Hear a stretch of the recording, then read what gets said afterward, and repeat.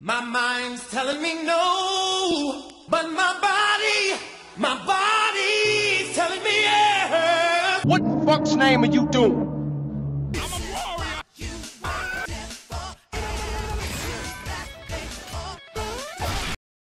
Before we had Fleece Johnson, before we had P. Diddy, there was one nigga who was so freaky. I am talking about Kintaro Oe from the 90s anime Golden Boy. And when I say freaky, I mean freaky, bro. Now, I'ma be honest, he might become one of my favorite anime characters. Wait a minute, wait a minute! Bro, Tengen, Giorno, get the fuck out of here. Because we got a new challenger coming up. So anyways, if you are ready, take pictures of my feet, defend cuties, and let's start watching this shit. So we got Kentaro on his way to his part-time job. And then out of nowhere we got this speeding ass Ferrari in this small neighborhood. And then this part right here, I can't stop laughing about it because the opening just comes out like a jump scare. But anyways, we got this big-titted woman stepping out of the car. And already our mans is drooling. And then look at this bitch. Throws a fat stack of cash at him and then leaves. Now even though bro is sitting right now, he's actually a stand-up guy. So he tries to tell her that he cannot take this amount of money. And then bro, look at this bitch. Get the fuck out of my sight before I demolish you.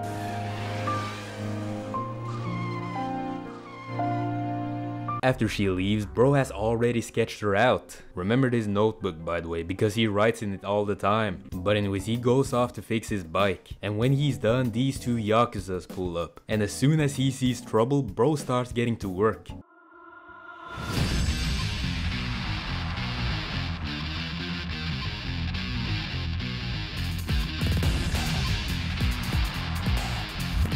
And by getting to work, I meant taking notes. So he finally makes it to his part-time job. And when he gets introduced to his boss, he's like, I know those titties. So it turns out that the bitch with the Ferrari is his new boss. And bro, she instantly puts him on the toilets. And then look at this nigga, he is having so many down bad thoughts right now. And then he stops because he realizes that this is the toilet that she uses.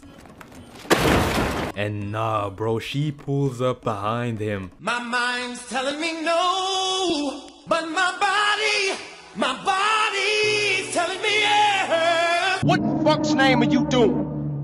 And then obviously, yeah, she fires him on the spot. But luckily, bro uses the power of persuasion, so she lets him stay if he shows her what he's got. So in the company, they program and make software and shit. So before he came, bro had been learning how to program. But since bro does not have a computer, he's been learning how to program with a sheet of paper. So he gets sat down on the chair and then goes to work. But because these women are using a completely different language, he just looks stupid there. First, open the internet. Which one's the internet? Just use the mouse and click the internet button.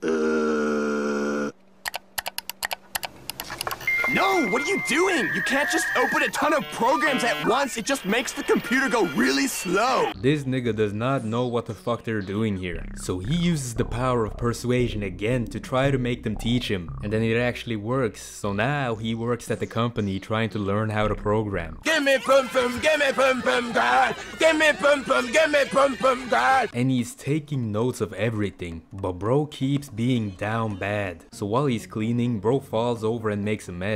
A bra falls on his head and for some reason he decides to put it on. But while he's wearing it, the girls come back. And with no other options, bro has to go inside the locker. Bro, this right here, that's a crime. Do you have a picture of your boobies I could see? Please? Okay, I retract my statement saying that he might become my favorite anime character, but he damn well is one of the goofiest, goddammit. He's able to escape from the locker room, and he sees that a computer is turned on. So then bro turns off the monitor, turns off the lights, and then turns off the computer. But then bro also unplugs the server. And then when blonde-haired bitch saw this, he thought he would get hugs and kisses.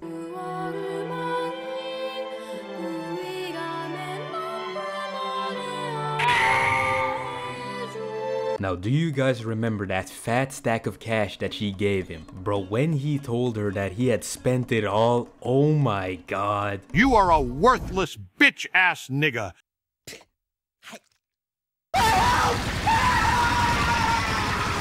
Now unfortunately, the power of persuasion does not work. So the next day, the girls are working hard to recover everything that he deleted. Everything that he deleted from unplugging the server was 3 months of work. And then look at this bitch, she went to town on these 5-hour energies. It was looking pretty dark, but then this girl downloaded some disc from Kintaro. And then now we get to the part where I actually love this man. So in the 1 week that he worked there, he took everything that he learned and made his own program. His program was actually better than what the women made. Bro did not know how to use the program, and now 1 week later he did 3 months of work in 1 week. So blonde-haired bitch changes her mind and wants him to come back. So she chases after him, but then she's stopped by this nigga and his wife. So you remember when Mr. Shakedown was gonna beat up this man? Well, it's because he owed a fat sum of money. So the reason why Kintaro doesn't have that fat stack of cash from blonde-haired bitch, it's because he gave it all to this nigga so that he could pay off his debt. So Kintaro is long gone. Blonde-haired bitch will probably never see him. I don't know yet because I haven't finished the show. So we find out that Kintaro is actually big brain. He dropped out of high school because he mastered the curriculum, and then he has been traveling on his bike getting new part-time jobs to learn about life. So the episode ends right there, and I'm actually very intrigued. Now the show is funny as fuck, and even though our main guy does some heinous shit,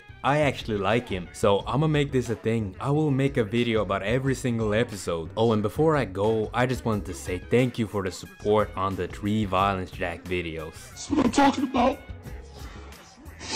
This shit means something to me, man. Booyala mama eh. Booyala mama eh. Booyala mama eh. Booyala mama eh. Booyala mama eh.